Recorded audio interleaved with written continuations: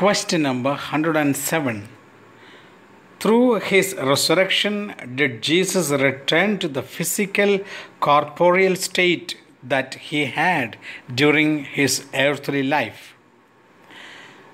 The risen Lord allowed his disciples to touch him. He ate with them and showed them the wounds of his passion. Nevertheless, his body belonged no longer only to this earth, but rather to the heavenly kingdom of his Father. The risen Christ, who bore the wounds of the crucified, was no longer bound by space and time. He could enter through locked doors and appear to his disciples in various places in a form in which they did not recognize him immediately.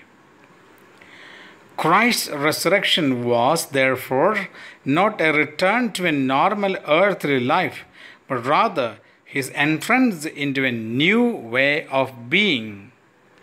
For we know that Christ, being raised from the dead, will never die again.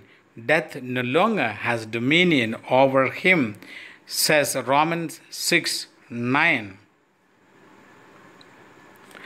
Question number 108.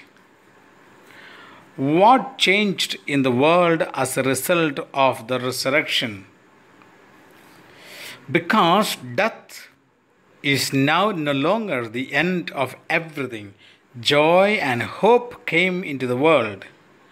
Now that death no longer has dominion, Romans 6:9 says, over Jesus, it has no more power over us either who belong to Jesus.